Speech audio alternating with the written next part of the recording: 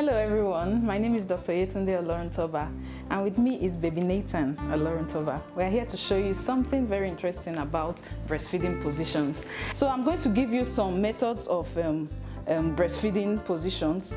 The first one is the cradle position, and in the cradle position, this is the most common position. In the cradle position, you hold the baby, you cradle your baby in between your arm and your torso, and then you ensure that your baby's head is on the crook of your elbow, and then you use your opposite arm to breastfeed your baby. The second position we'll talk about is the cross cradle position. So in the cross cradle position, the arm close to the breast is the one you use in feeding the baby, while you use the opposite arm to hold the baby.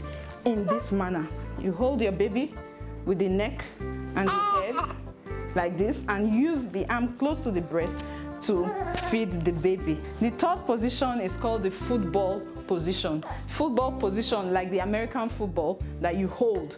You have to tuck your baby in between the legs of your baby, in between your arms and your body, this way, and then you use the opposite arm to feed your baby this way.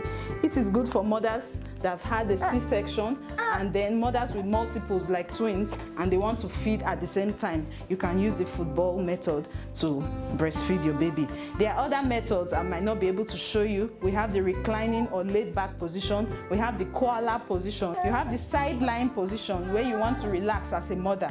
You lie down, and then to the side of the breast you want to use, you lie down and feed the baby to that side.